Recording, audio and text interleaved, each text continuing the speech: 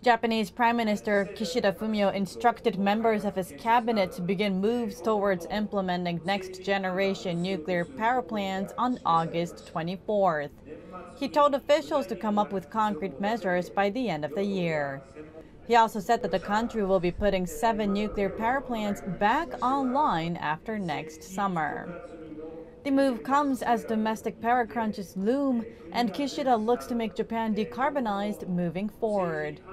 Japan cut back greatly on its use of nuclear energy after the March 2011 nuclear disaster at the Fukushima Daiichi nuclear power plant. 4 nuclear power plants are currently operating in the country.